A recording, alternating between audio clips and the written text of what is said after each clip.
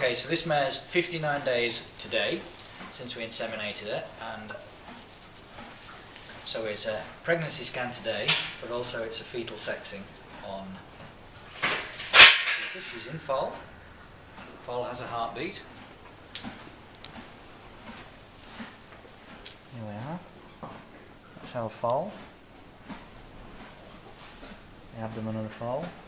Chest of the foal with the heart beating. So we're just going to optimise the image a little bit. Manipulate the probe, turn the probe around. So there we have the foal in long section. Heart beating, forelimbs, chest, neck, head. We're going to move back over the abdomen. Slightly oblique there. And the area we're going to be looking in is this caudal area between the back legs, tail. We're going to be looking in this area here for the genital tubercle.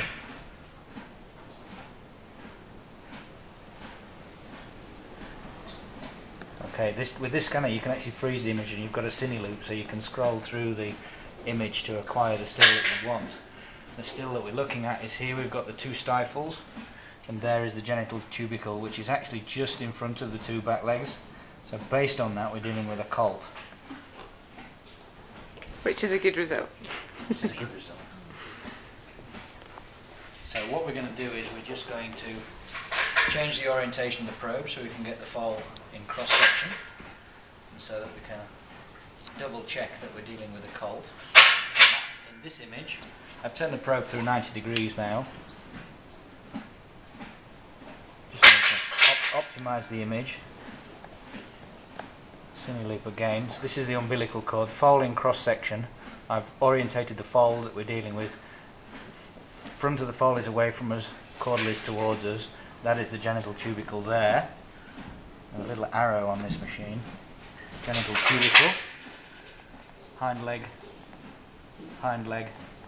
tail base.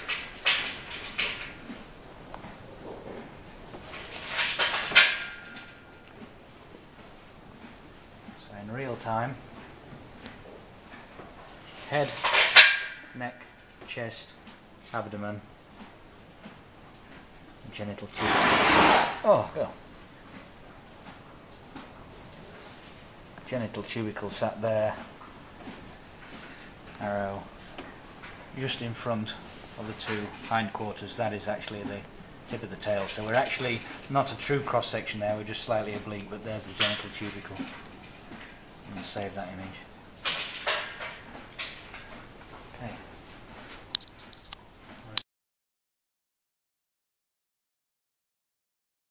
One of the most useful features of this scanner is that you can actually record a little video clip, which allows you to record a 6-second section of video just by pressing the save clip button. So I can scroll over the pregnancy, scan over the pregnancy, and then record a little video clip.